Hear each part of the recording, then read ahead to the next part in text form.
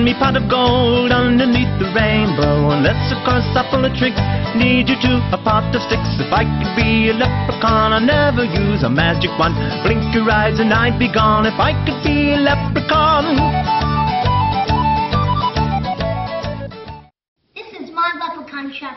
First, the leprechaun walks from the clover, then his friends with the gold pot, then the clover, and walks up the gold clovers, then walks to the pot of gold, then he goes to the next pot of gold. Then he takes the coin, which hits the lever, and then makes the lever go up, hits that gets the magnet down, that hits the car, and then it hits the wedge, that hits the nail, and then you got yourself a leprechaun.